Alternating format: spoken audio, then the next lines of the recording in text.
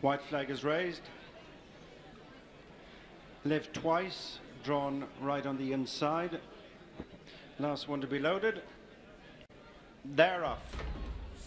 As they break away, Aldo Rain was quick into stride, racing down the far side of the track with alongside Live Twice, and these are being followed in these early stages by Laburnum Park with a couple of lengths to From Eton, the grey, racing next on the inside as they race now at the end of the first furlong and a half or so, and it's Live Twice who's moved to the front, being followed by Aldo Rain, Laburnum Park and From Eton on the inside.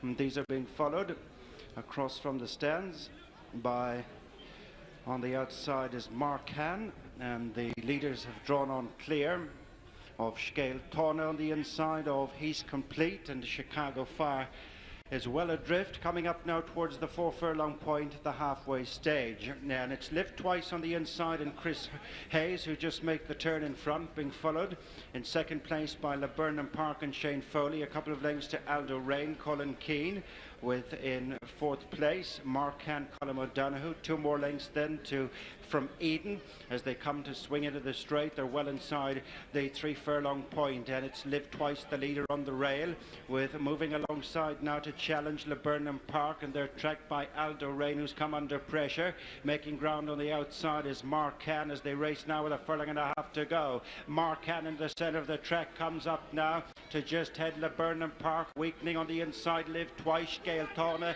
and also running on is From Eden with Aldo Rain, but out in front is Marcan and Colin O'Donoghue. They've slipped on clear now, running up towards the finish, and Marcan will get off the mark here in great style. Laburnum Park, From Eden, and Scale Tawna is fourth.